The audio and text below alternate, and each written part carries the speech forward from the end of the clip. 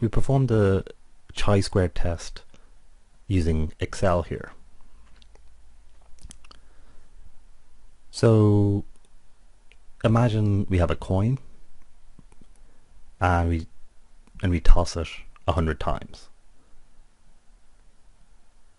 getting 50 heads and 50 tails. Below we write down what the expected figures are. So if the coin is fair, then we should get 50 heads and 50 tails. So once we have that, we just use the chi-square test. So we just say equals chi test B2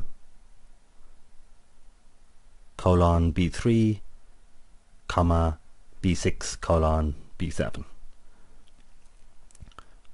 We could also do this using the menu here. So we just go more functions, statistical, chi test. Then we highlight the actual range, so that's there, and then we highlight the expected range. And once we have that, we just click OK and we're done.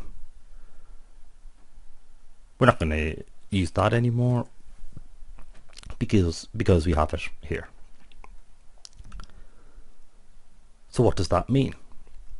Well, basically, if this value is greater than 0.05, then we're okay. Then we can say that this is a fair coin. Now, if we got 50 heads and 50 tails, we wouldn't suspect that there's anything wrong. But say we had 45 heads and 55 tails. Is that acceptable? Does that kind of thing happen? We don't expect to always get heads and always get tails. I mean, if we toss a coin 10 times, we don't expect to get 5 heads and 5 tails all the time. What the chi-square test lets us do is check to see whether what we got matched with what we expect to get. So if we toss a coin, we'd expect to get 50 heads and tails, but we know there's going to be random variations.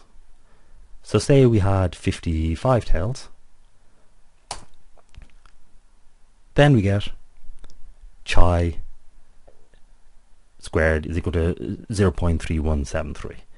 Now this isn't the direct chi squared.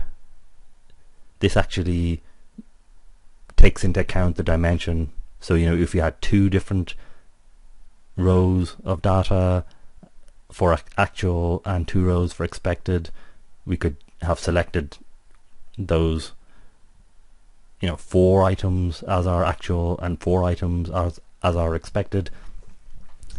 Excel takes care of it all. All we need to be aware of is this number bigger than 0.05? So the natural thing to do is go, well, that's all well and good, but does it always say it's okay? Well, let's put in a crazy number. Imagine we toss the coin and we got 1 heads and 99 tails. Then I'd find it hard to accept that this is a fair coin. So what does our chi-square test say? 1.1 times 10 to the minus 22, which is far less than 0.05. So therefore, chi-squared would say there's something, this is not, I don't accept that this is a fair coin. I'll just check that again because I think, yeah. So with 45 and 55, I had 0.31. So that's fine. How far before Chai gets skeptical.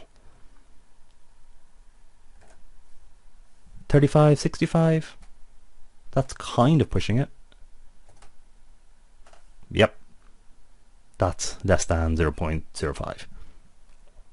So we'd reject that. So that's how we can use Excel to do the chi-square test. We just put in our data. That goes in as our actual data. We also put in what we'd expect it to be. Plug it in, and we're done.